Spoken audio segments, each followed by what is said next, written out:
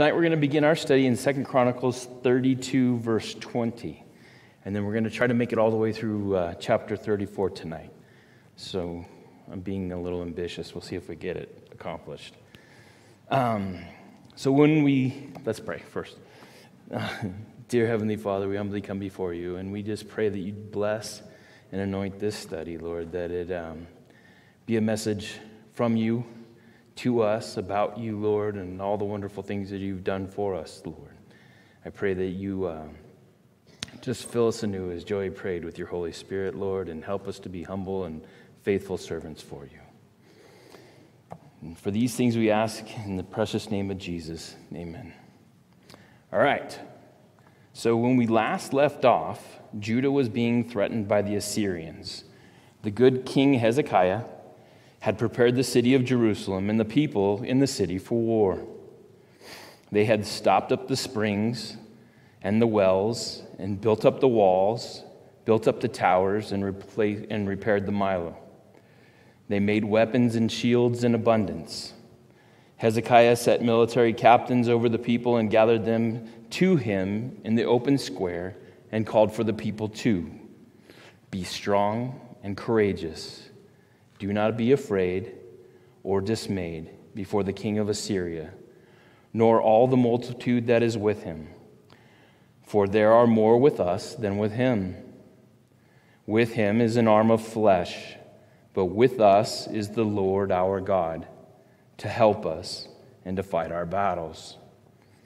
Then Sennacherib sent his servants to Jerusalem. The servants laid siege to Jerusalem and confronted the men in the city in a language all could understand, loud enough so the men in the towers and on the walls could hear, describing the terrible things that had happened to the Assyrians' previous enemies, from which their gods could not protect them. This tactic was used to cause the men to doubt in Hezekiah, and most of all, to doubt in their God. Sennacherib spoke blasphemies about the true and living God, and even wrote those blasphemies in a letter. Hezekiah did everything he could think of to prepare God's city and God's people for the earthly battle which was coming, and the spiritual battle Sennacherib had ignited through the blasphemies he spoke against the Lord. Hezekiah then took the battle to the Lord. Hezekiah, those close to him, and the prophet Isaiah prayed together, seeking a divine deliverance from the Assyrians. And God answered those prayers. So that's where we're going to pick up right here in chapter 32, verse 20. Now, because of this, King Hezekiah and the prophet Isaiah, son of Amos, prayed and cried out to heaven. Then the Lord sent an angel who cut down every mighty man of valor, leader and captain in the camp of the king of Assyria. So he returned shamefaced to his own land, and when he had gone into the temple of his God, some of his own offspring struck him down with the sword there. The actual assassination of Sennacherib by his sons occurred approximately 20 years after his defeat at Jerusalem. Verse 22, thus the Lord saved Hezekiah and the inhabitants of Jerusalem from the hand of Sennacherib, the king of Assyria, and from the hand of all others, and guided them on every side. And many brought gifts to the Lord at Jerusalem, and presents to Hezekiah, king of Judah, so that he was exalted in the sight of all nations thereafter. God's deliverance of Jerusalem and Judah from the Assyrians was a clear indication to all the surrounding kingdoms of God's favor and power.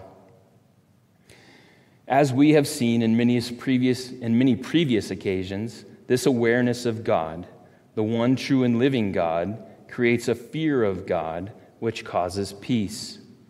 This peace creates prosperity. Hezekiah and Jerusalem were greatly blessed by this prosperity. Verse 24, in those days Hezekiah was sick and near death. He prayed to the Lord, and he spoke to him and gave him a sign.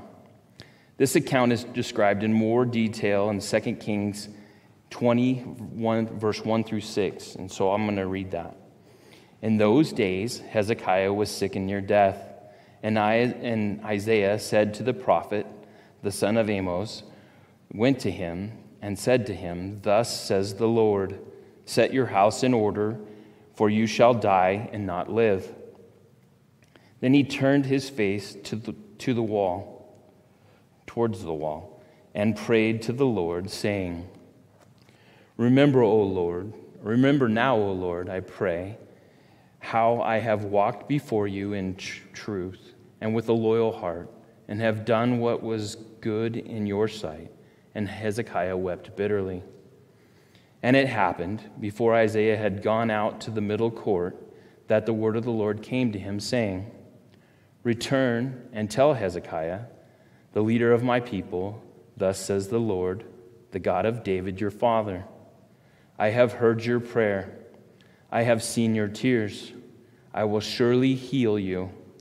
On the third day you shall go up to the house of the Lord, and I will add 15 years. I will deliver you in this city from the hand of the king of the Assyrians, from the king of Assyria, and will defend this city for my own sake and for the sake of my servant David. So back to our text in 2 Chronicles, verse 25. But Hezekiah did not repay according to the favor shown him, for his heart was lifted up. Therefore wrath was looming over him and over Judah and Jerusalem. The pride of Hezekiah described here is most likely because of the accomplishments described in verses 27 through 31. So chronologically, we're just a little out of order here. Verse 26, Then Hezekiah humbled himself for the pride of his heart, he and the inhabitants of Jerusalem, so that the wrath of the Lord did not come upon them in the days of Hezekiah. Verse 27, Hezekiah had very great riches and honor, and he made himself treasuries for silver, for gold, for precious stones, for spices, for shields, and all kinds of desirable items, storehouses for harvest of grain, wine, and oil, and stalls for all kinds of livestock, and folds for flocks. Moreover, he provided cities for himself, and possessions of flocks, and herds in abundance, for God had given him very much property. This same Hezekiah also stopped up the water outlet of the upper Gihon, and brought the water by tunnel to the west side of the city of David. Hezekiah prospered in all his works. And you can visit that tunnel to this day. So after God delivered the victory and blessed all that Hezekiah had done, there came a great accumulation of wealth. And this wealth and prosperity caught people's attentions. Verse 31, However, regarding the ambassadors of the princes of Babylon, whom they sent to him to inquire about the wonder that was done in the land, God withdrew from him in order to test him, that he might know all that was in his heart. This incident was described in more detail in 2 Kings 12 through 21, so I'll read that now. At that time, Baladan, the son of Baladan, the king of Babylon, sent letters and presents to Hezekiah, for he had heard that Hezekiah had been sick. And Hezekiah was attentive to them and showed them all the house of his treasuries, the silver and gold, the spices and precious ointment, and all his armory that was found among his treasures. There was nothing in his house or in all his domain that Hezekiah did not show them.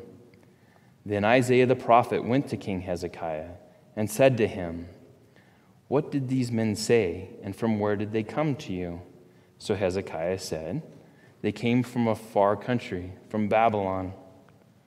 And he said, What have they seen in your house? So Hezekiah answered, They have seen all that is in my house. There is nothing among my treasures that I have not shown them. Then Isaiah said to Hezekiah, Hear the word of the Lord.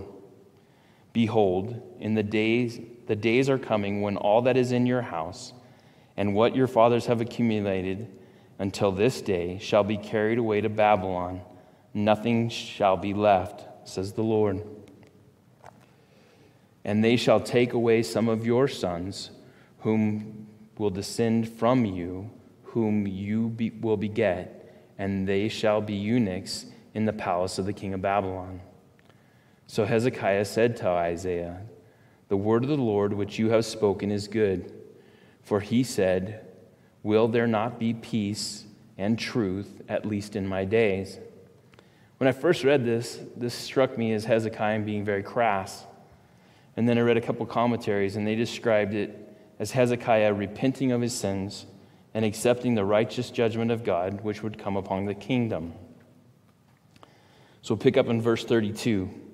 Now the rest of the acts of Hezekiah and his goodness, indeed are they written in the vision of Isaiah the prophet, the son of Amos, and in the book of the kings of Judah and Israel. So Hezekiah rested with his fathers, and they buried him in the upper tombs of the sons of David, and all Judah and the inhabitants of Jerusalem honored him at his death. And then Manasseh his son reigned in his place. The passing of Hezekiah concludes a great character study for us of a godly king to consider and meditate on. Hezekiah began his reign with such a heart for God and his people. Hezekiah was a faithful administrator. Most of the time, he was a good example for us to emulate. During the times of trouble, however, Hezekiah did not perform flawlessly. We remember the account in 2 Kings 18, where Hezekiah initially attempted to pay off the Assyrians by draining the king's treasuries and the treasuries of God. He even stripped the gold off the doors and the pillars of the temple to pay off Sennacherib. After doing all of that, Hezekiah remembered who his God was. He corrected his course. Hezekiah and Isaiah humbly prayed to God, and God delivered the victory. The victory brought prosperity. Prosperity brought pride to Hezekiah. We must not forget how incredibly blessed we are, and from whom those blessings come. God tells us over and over in His Word not to forget Him. When we are prospering, this is a very easy trap to fall into, and may it not be said of us. David Guzik said, "Many men who stand strong against the temptation of failure and weakness fall under the temptations of success and strength." This is a warning. This warning is a repeated theme throughout the books of Kings and Chronicles. Kings who start out faithful and strong in their youth stumble toward the end of their lives and as they become comfortable in God's blessings. A humble heart, a right perspective, and a great memory are the best defenses against pride. God, our Creator, God is the creator of everything seen and unseen. All the things we cherish, all the blessings, all the people we love were created and placed in our lives by God. We must never forget this. These days, things seem to be falling into chaos. Things may seem scary and uncertain, but remember, God calls us to be strong and courageous. Do not be afraid or dismayed before the king of Assyria or whoever or whatever is frightening you, nor before the multitude that is with him. For there are more with us than with him. With him is an arm of flesh, but with us is the Lord our God to help us and to fight our battles. We are blessed more than any other nation in history, and that is because of the blessings bestowed upon us by God. Let us not forget who our God is or the love He has shown us. Let the love God has shown us drive us to action for our King and the people His Son died to save. So we'll begin in chapter 33, verse 1.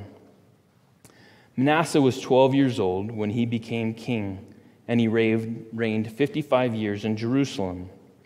Manasseh is the 14th king of Judah. He is the longest reigning king in Judah, and Manasseh is considered to be one of Judah's most wicked kings. Manasseh will spend the first half of his reign chasing hard after the things Hezekiah had removed from the land of Judah. Then Manasseh takes it even further. As we read through these texts, let's think back to when David's heart turned towards building a temple for the Lord. The Lord prevented David from building that temple because he was a man of war. But David's hearts and thoughts were towards the Lord as he collected and prepared the building materials and treasures for the temple. We read how David's actions blessed the Lord. And let's think back to Solomon's prayer at the dedication of the temple. Remember how God reacted to the prayer by filling the temple with his glory. Then remember the promises God made to Solomon, the line of David, and the Jewish people. With those portions of Scripture in mind, let's read what Manasseh does and how it must have hurt and grieved our Lord. Verse 2, but he did evil in the sight of the Lord, according to the abominations of the nations whom the Lord had cast out before the children of Israel. Manasseh begins to do the same things as the Kenites, the Hittites, the Perizzites, the Raphites, the Amorites, the Canaanites, and the Gershites and the Jebusites had done. God removed these people from the land because they were doing things which were an affront to God. Now Manasseh is doing these same things. But wait, there's more. Verse 3, for he rebuilt the high places which Hezekiah, his father, had broken down. He raised up the altars for the Baals and made wooden images, and he worshipped all the host of heaven and served them. Manasseh rebuilds the things his father Hezekiah had torn down. He makes wooden images and worships all the host of heaven. He moves God's people into worshiping the stars, which is strictly forbidden by God. Verse 4, he also built altars in the house of the Lord, which the Lord had said, in Jerusalem shall my name be forever. Then Manasseh built altars to other gods in the temple, the very house David planned and Solomon built for the Lord, the temple where God said he would put his name. Verse 5, and he built altars for all the hosts of heaven in the two courts of the house of the Lord. He built more altars in the courts of the house of the Lord. Verse 6, he also caused his sons to pass through the fire in the valley of the son of Hinnom. He practiced soothsaying, used witchcraft and sorcery, and consulted mediums and spiritists. He did much evil in the sight of the Lord to provoke him to anger. Manasseh puts his sons through the fire. These sons were in the line of David. He practiced soothsaying, which is being able to predict the future. Witchcraft, which is using spells to influence people. This includes drugs and alcohol. Sorcery, which is considered black magic. Consulted mediums, with is telepathy or clairvoyance. Spiritists, which is communicating with the dead, and did much evil. Verse 7, he even set a carved image, the idol which he made in the house of God, which God had said to David and to Solomon, his son, in this house and in Jerusalem, which I have chosen out of all the tribes of Israel, I will put my name forever. Altars were not good enough. Now he's placing idols in the temple. Verse 8, and I will not again remove the foot of Israel from the land which I have appointed your fathers, only if they are careful to do all that I have commanded them according to the whole law and the statutes and the ordinances by the hand of Moses. God promised the Jews that they would be unmovable from this land if they kept his commands. It appears that Manasseh was on a mission to violate all of these commands. Verse 9, so God seduced Judah and the inhabitants of Jerusalem to do more evil than the nations whom the Lord had destroyed before the children of Israel. So all the godly progress Hezekiah made, moving God's people towards a right relationship with their God, was removed by Manasseh. Manasseh brought everything Ahaz had done and brought it to Jerusalem. Then Manasseh took it even further, building altars to all the hosts of heaven, witchcraft, sorcery. Manasseh was one of those guys who thought if a little was good, more was better. Tradition has it that Manasseh had sawn Isaiah in two. So not only did he lead God's people astray, violate most of God's commands, but he also killed the Lord's prophets. So what does our God do to Manasseh and all the people who are following his lead? Let's pick it up in verse 10. And the Lord spoke to Manasseh and his people, but they would not listen. Our God loved them so much that even after all of this, he warns them. This falls right along with the pattern we've been studying. When God's people go astray, God warns them. This is so incredibly important for us to know. If you or I, head down a road away from God, God will warn us. If anyone in this room or listening to the sound of my voice finds themselves on a road leading away from God, from the God you once knew, please hear this warning from God. You can turn back right now. You can stop what you are doing and return to his love and his grace. So our God warns Manasseh and the people, but they would not listen. Verse 11. Therefore, the Lord brought upon them the captains of the army of the king of Assyria, who took Manasseh with hooks, bound him with bronze fetters, and carried him off to Babylon. God holds people accountable for their actions. If you are the Lord's, he will not leave you in a sinful condition. He loves you too much, and he has promised to complete the good work he has begun in you. It is so much easier for us to heed God's warning than for us to continue down the road of sin and receive God's discipline. Verse 12. Now when he was in affliction, he implored the Lord his God and humbled himself greatly before the God of his fathers. He prayed to him, and he received his entreaty, heard his supplication, and brought him back to Jerusalem into his kingdom. Then Manasseh knew that the Lord was God. There is an age of accountability, somewhere around the age of 13, 16 or so, and I believe it's different for people with diminished capacity just because we serve a just God. So whenever that age is, God will make himself known to a person. After that time, whatever that time is, each of us are accountable for the relationship we have or do not have with God. So if a person dies after that point of accountability, they will stand alone before God and are held accountable. Consider this. Manasseh grew up in Hezekiah's household. Hezekiah, the sold-out man of God, despite all that Manasseh knew, that he witnessed growing up, he didn't know God. It was only when Manasseh was stopped and isolated by the Assyrians, it was most likely in a dark and quiet place with no idols, no false gods, that Manasseh was able to hear God's still small voice. It was then that Manasseh became aware of who God truly was.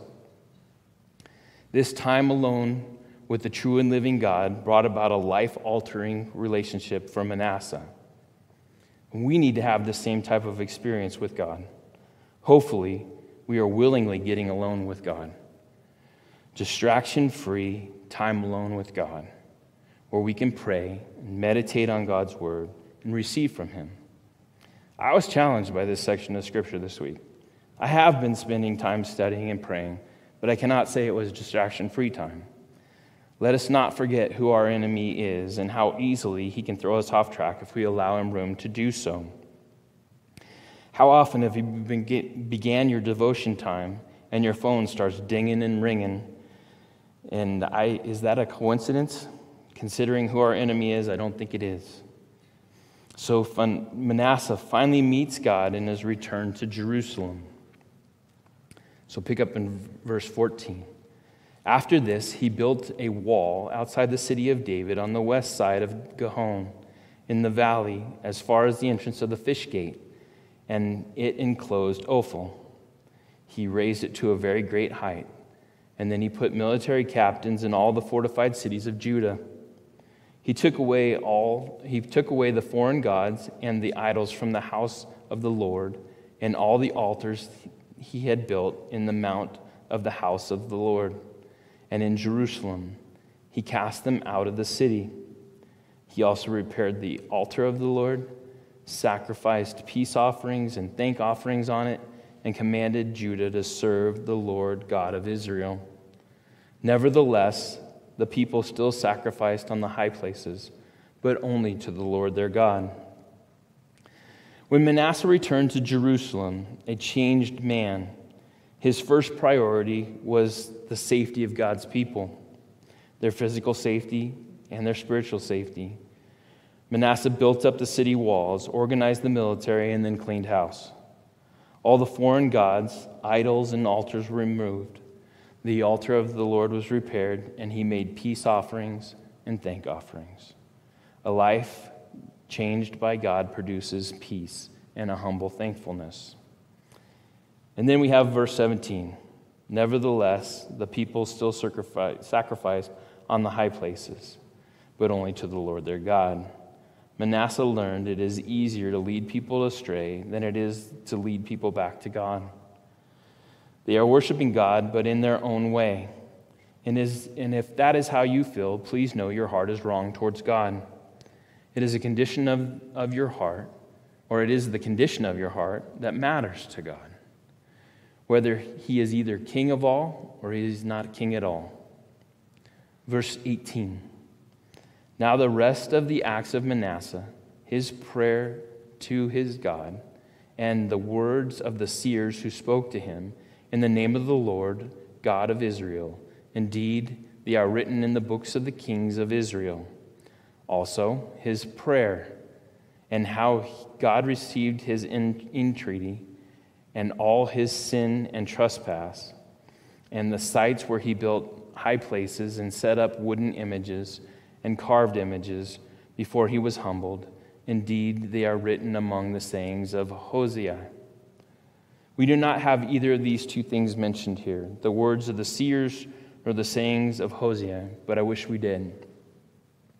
Verse 20. So Manasseh rested with his fathers, and they buried him in his own house. And then his son Amon reigned in his place.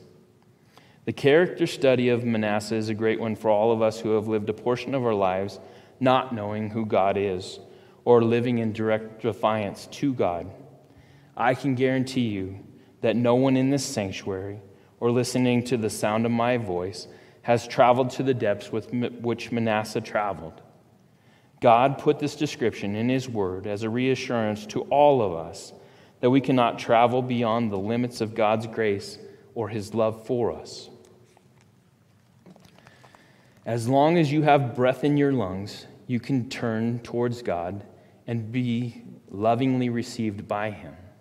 You do not have to live a life separated from your Creator 1 second longer.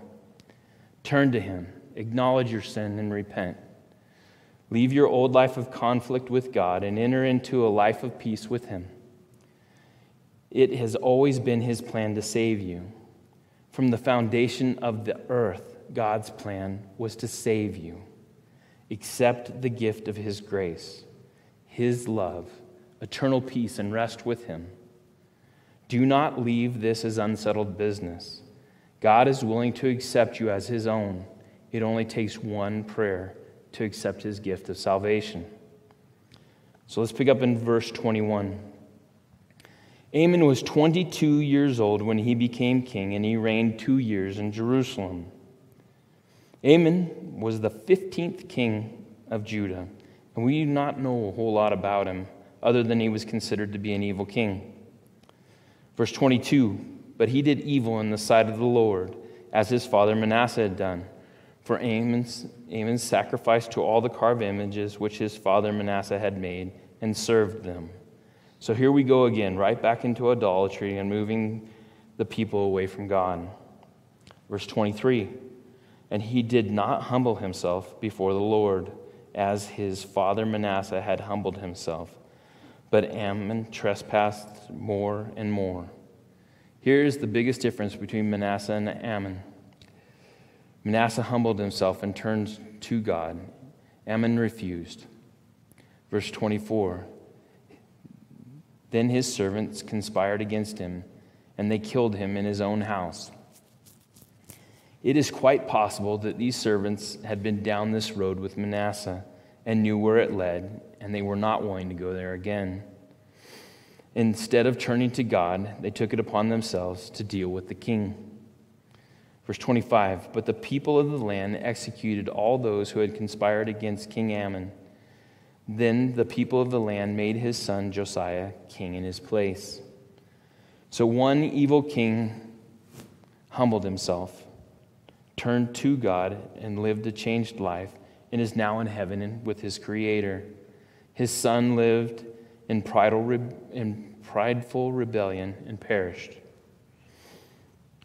So chapter 34. Josiah was 8 years old when he became king, and he reigned 31 years in Jerusalem. Josiah is the 16th king of Judah. 3 decades of his reign were characterized by peace, prosperity, and reform. Verse 2, and he did what was right in the sight of the Lord, and walked in all the ways of his father David. He did not turn aside to the right hand or to the left. In the 8 years, in the eighth year of his reign, while he was still young, he began to seek the God of his father David. And in the 12th year, he began to purge Judah and Jerusalem of the high places, the wooden images, the carved images, and the molded images. They broke down the altars of the Baals in his presence, and the incense altars which were above them he cut down, and the wooden images, the carved images, and the molded images he broke into pieces and made dust of them and scattered it on the graves of those who sacrificed to them. The scattering of the dust on the graves was done to defile those graves. Verse 5, he also burned the bones of the priests on their altars and cleansed Judah and Jerusalem. Verse 5 is referring to the altar built by Jeroboam at Bethel. Josiah's coming and his actions at this altar were prophesied approximately 300 years prior to the fulfillment of that prophecy. That prophecy is found in 1 Kings 13:2, and I'll read it to you. Then he cried out against the altar by the word of the Lord and said, O altar, altar, thus says the Lord, behold, a child, Josiah by name, shall be born to the house of David, and on you he shall sacrifice the priests of the high places who burned incense on you, and these men's bones shall be burned on you. So we'll pick back up in verse 6 of chapter 34. And so he did in the cities of Manasseh, Ephraim, and Simeon, as far as Naphtali, and all around with axes. When he had broken down the altars and the wooden images, had beaten the carved images into powder, and cut down the incense altars throughout all the land of Israel, he returned to Jerusalem. That Josiah was able to travel to these lands to the north of Judah speaks about God's anointing of him. We must remember that the tribe of Israel no longer inhabits these lands. They have been taken into captivity to Babylon. These lands were close to the northern border of what used to be the old kingdom of Israel.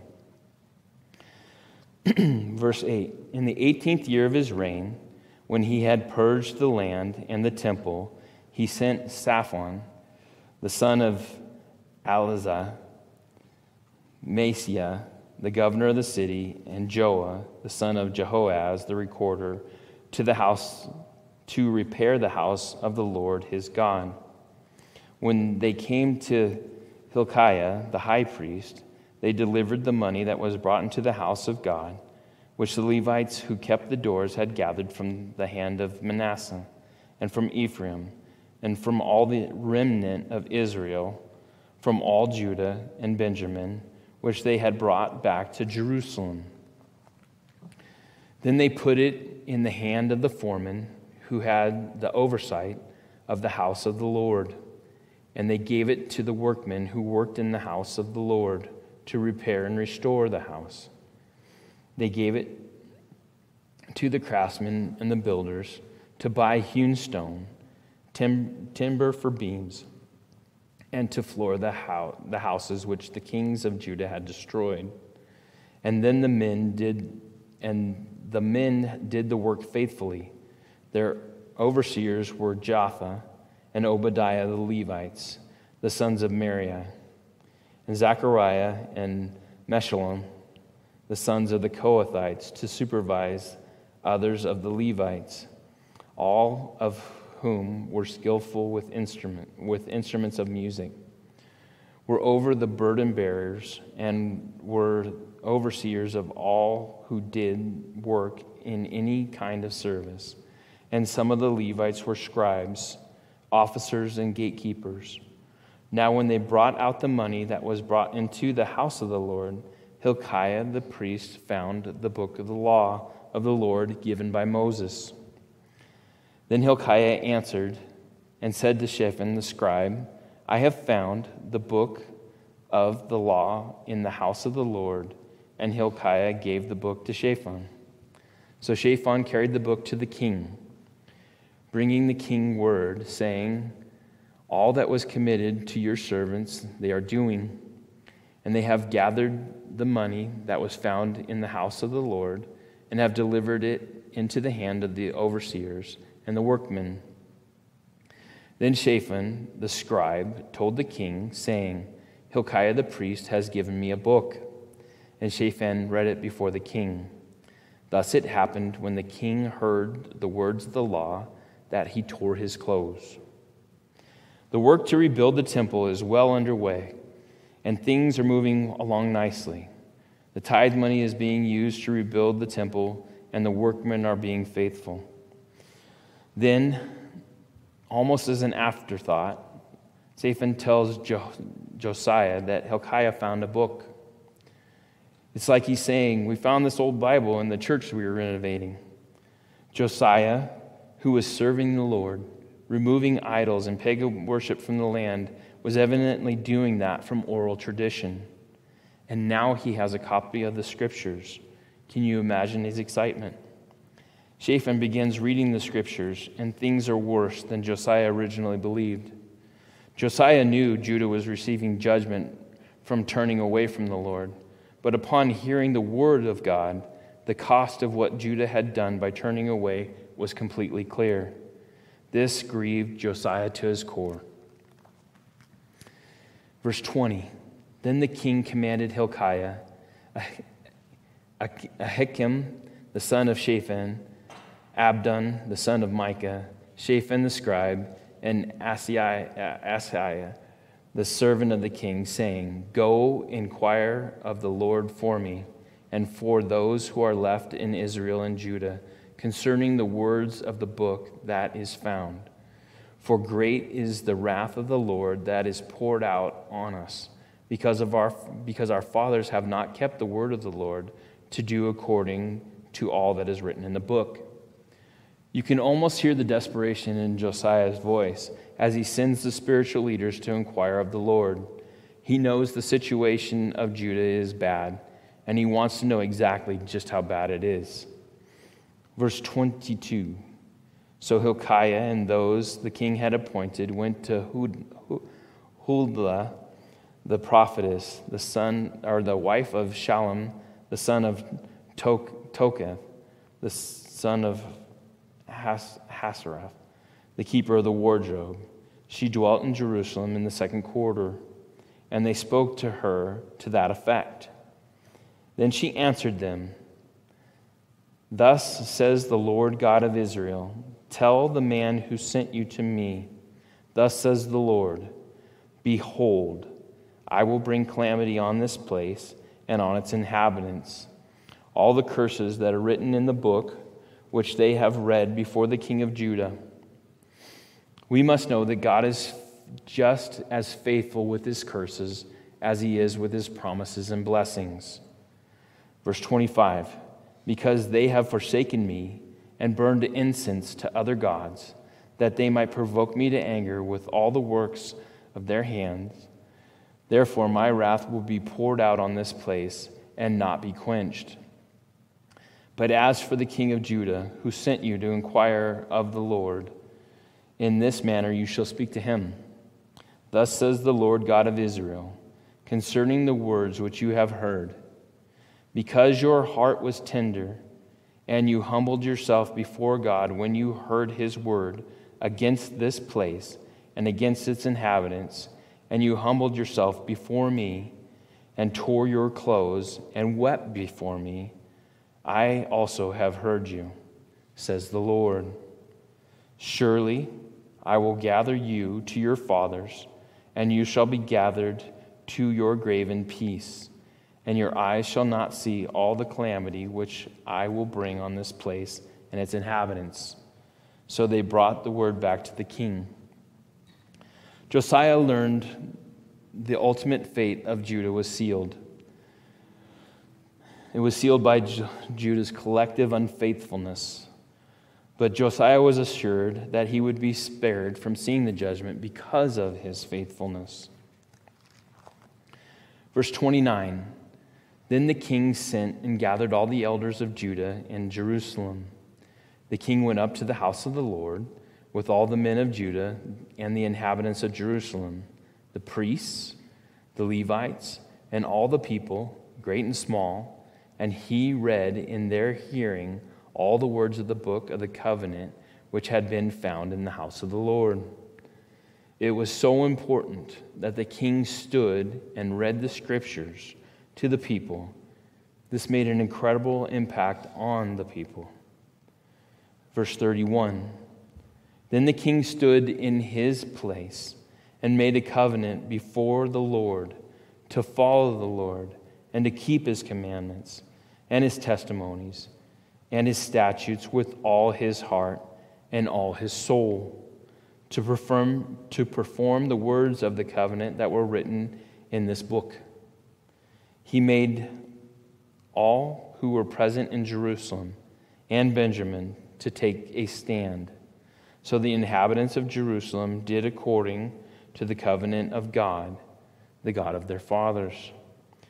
Thus Josiah removed all the abominations from all the country that belonged to the children of Israel, and made all who were present in Israel diligently serve the Lord their God.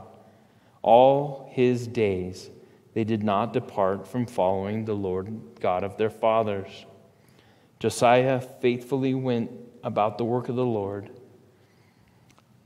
He knew that he could not stop the judgment God had proclaimed for Judah. Josiah was incredibly a faithful servant to the Lord. The studies of Manasseh and Josiah are two wonderful and contrasting examples of Christian lives. We will see both of these men in heaven. One life was deeply restricted by the sin which separated the sinner from his God. The other was lived with love and reverence for his God and a love for his fellow man. As Christians, we prepare for the rough times in our lives using the principles laid out for us in God's Word. Learning who our God is can strengthen our faith through the study of His Word. We learn there are earthly and spiritual battles. For these battles, God has given us spiritual weapons and armor. We develop these spiritual weapons and armor through using them as God directs us, which in turn further develops our relationship with God. We begin to understand the enormity of His plan and sacrifice to save us. which creates a humbling in our heart. This helps us to gain a perspective of our vast weakness in comparison to the ultimate powerfulness of our God.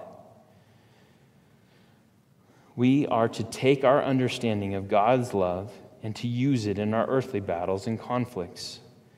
When we share His love with others, so they can begin to understand the God who created them and His incredible plan for their salvation. We seek to know more about Him so we can share Him more.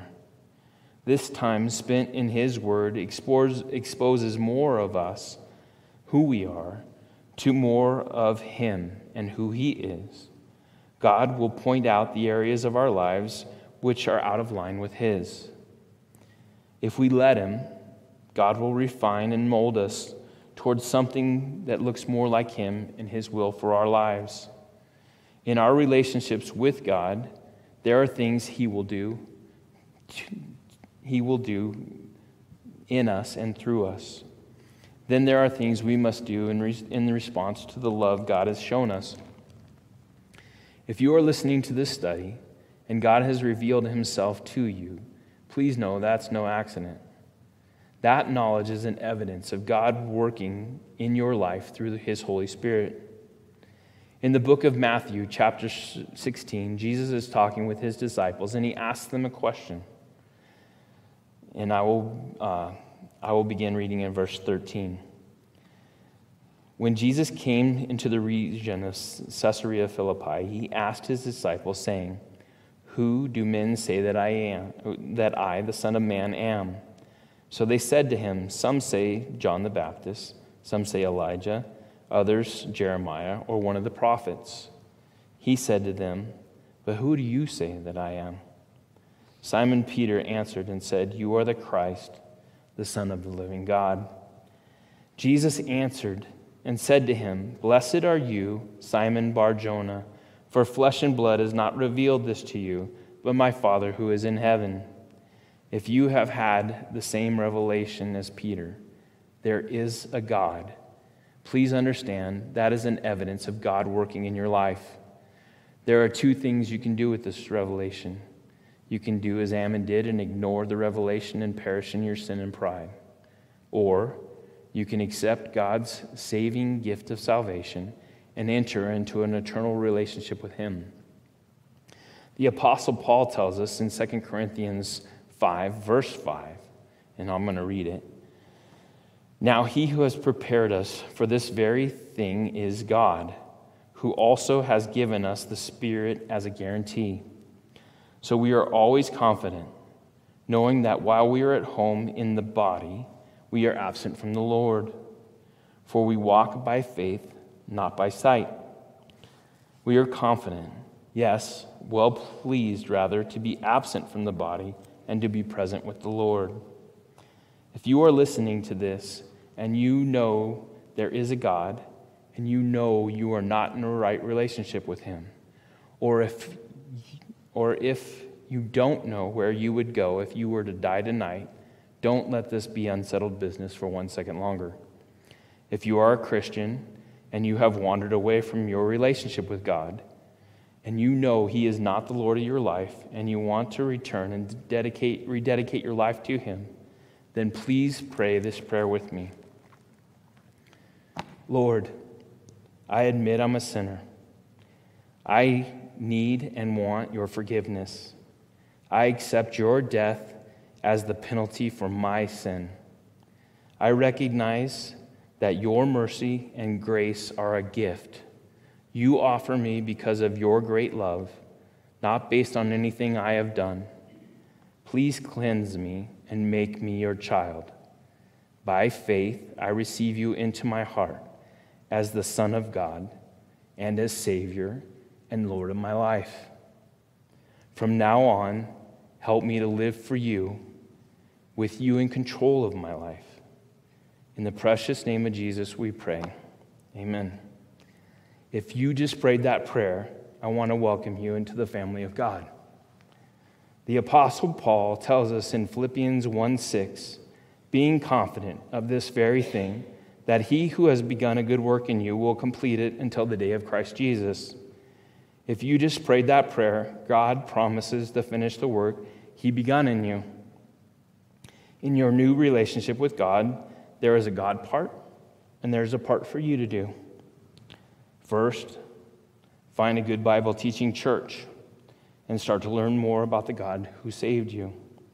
If you live in the Gardnerville, Mendon area, I'd like to invite you to come to Calvary Chapel, Carson Valley. Or you can visit one of the Bible teaching churches in our area, and we are very blessed to have quite a few here. If you don't live in the area, I would suggest finding a Calvary Chapel near you, and that can be searched online. Attending a good Bible teaching church will greatly assist you in developing your relationship with God and provide you with a wonderful resource when you have questions. Second, but equally as important, you need a Bible. Think of the Bible as God's love letter to you. Set some time aside each day to read your Bible and learn more about the Lord and his great love for us and the tremendous sacrifice he made to save us. We serve a powerful and loving King who is worth getting to know, and that knowledge of him will change your life forever. Let us pray.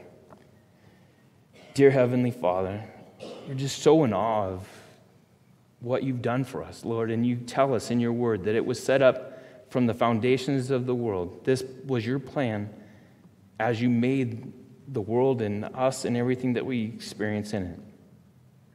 And that just blows us away, Lord.